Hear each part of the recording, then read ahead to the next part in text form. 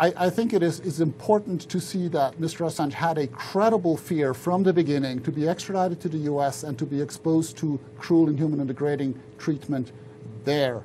But once we recognize that he had this credible fear, obviously he would not expose himself to a situation where he could be extradited to the US. So we have to know that Sweden has had a history of surrendering people to the CIA without any due process from Sweden.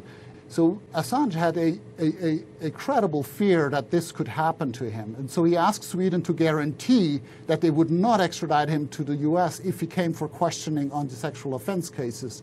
Sweden consistently refused to give this guarantee.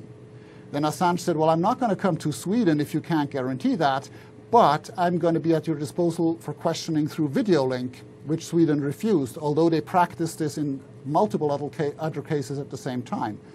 And Assange said, well, if you don't want to question me through video link, you can come to London and question me here in the presence of my lawyer. And the Sweden again refused to do that and insisted on having him extradited to Sweden and without a guarantee against further extradition to the US.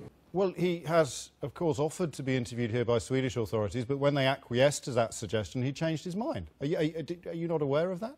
The Swedish prosecutor did not want to interview him in the embassy. And even the Swedish judge criticized the Swedish prosecutor for the same.